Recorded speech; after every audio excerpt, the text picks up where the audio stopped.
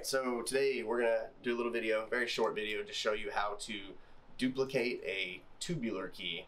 I guess what else do you call it? Yeah, most of the time we call it a tubular key. I think there's another name for it, slipping my mind right now. But anyway, it's one of these tubular type of keys, okay? And it has cuts on the side, if you notice. The farther it goes in this way, the deeper the cut, see? Some are shallower, some are none almost. And then you have this top notch, which is standard. So here's the blank, right? So I'm going to duplicate this onto here. So I have a special machine that duplicates these type of keys.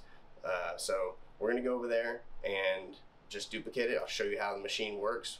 Occasionally, maybe once or twice a week we do this. So welcome, come join us. All right, so this right here, I'm going to hold it up so you can see it. It's HPC Scotsman tubular duplicate. Okay, so this machine here will duplicate these type of keys. So what you want to do is, first of all, you need to find the right blank, which this is a 137B standard tubular key. You got to put the blank inside of here, and you put the key you're going to copy on this end. So first things first is I got to get this key in here. So this loosens and tightens like that. So you want to put the key in and set it in place. And you need it to be, if I push this in, see how it moves in? I'm just pushing that in right there. So I need it to be right there. So if you notice, I leave it out. If I just set it in here, I don't have any way to gauge where it's at, right? So I push this to it slowly, and it'll put it all the way in, and that's exactly where it needs to be. So now it's all the way in. I'm gonna hold that still. And sometimes you might need I'm gonna show you here,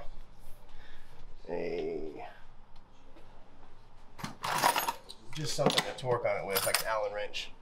So all I'm going to do at this point is I'm going to double check, push this in. It's touching perfectly, okay? And I'll use like something like this to kind of torque it down or tighten it. But it looks like it's pretty tight already.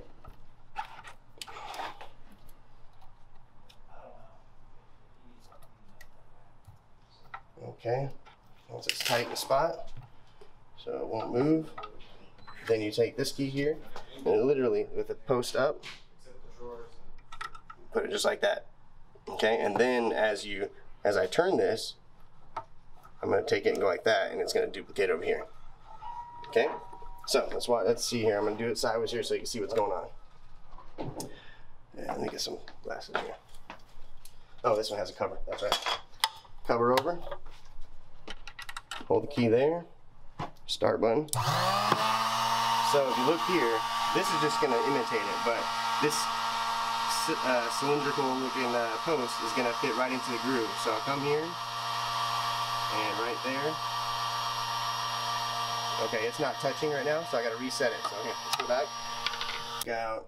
It wasn't touching whenever I do this.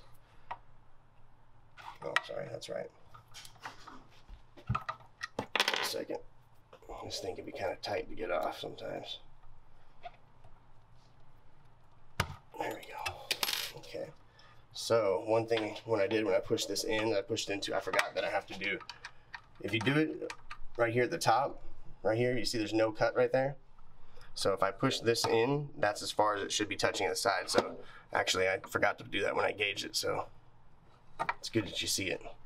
So I'm going to leave that loose right there. And I'm going to push it straight towards just hitting the edge of the key blank here. Not when I was pushing in earlier. It needs to hit the edge of the key blank, which it is. So I leave it loose. Okay, it's hitting the flat side now. Right there is hitting the flat side. So right there. Okay, and then you just tighten it down. But you have to make sure it's literally right on the edge, just like the key.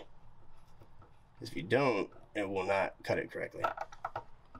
Okay, so now, sturdy, level, straight. If I touch it to the edge of the key right here, edge of the key, okay, now back up out, and then right here, edge of the key. So when I first did the adjustment, I forgot I was holding it all the way in. That would be the deepest cut, so that doesn't make sense. So you need to gauge it to the flat side of the key. Perfect. All right, it's locked in spot. You need to torque it down. You just put something in here like this and just kind of push down. One more time, flat, good to go. cover, and let's go. So here we go here. So if you notice, I turned it to the first cut.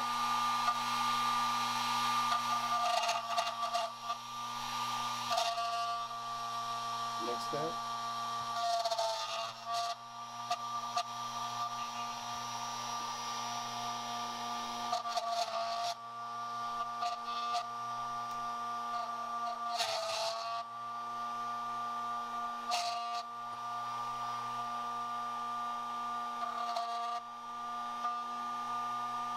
Just rotating each cut.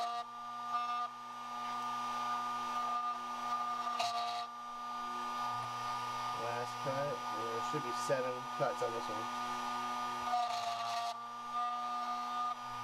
Okay, so making sure every one of these is cut good. Good.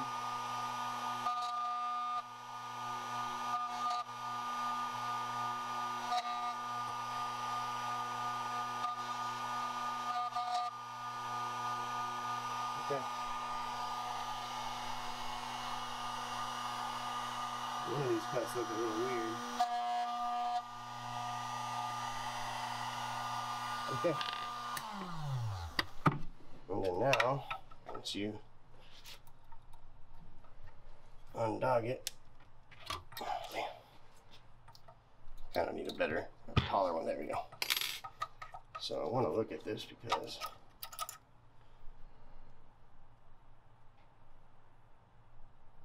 yeah, it should work fine. So if you look closely, there's your cuts on it. So the cuts on these are a little bit different. Let me see if I find my gauge here real quick so I can show you. There is a gauge for this, which I don't know if it's in this drawer.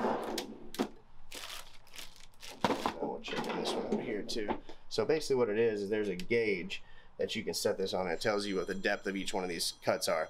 I don't think I have it right now, but basically you set the key on it and it says, oh, that's a 4, that's a 5. So the farther in that it goes is the higher the cut. So like that little tiny one's probably like a 1 or something, and a 0 maybe has just a nick off of it. So the higher the number of the cut, the farther in that the cut goes. But there you go. That's how you use a HPC tubular duplicator. So these are called either tubular keys or barrel keys.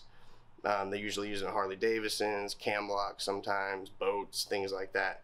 But thank you for watching the video. We appreciate the support as always, and stay tuned for more content. And you can follow us on Instagram, Twitter, Facebook, LinkedIn. We're on all the social media platforms. Please subscribe to the YouTube channel and hit the like button.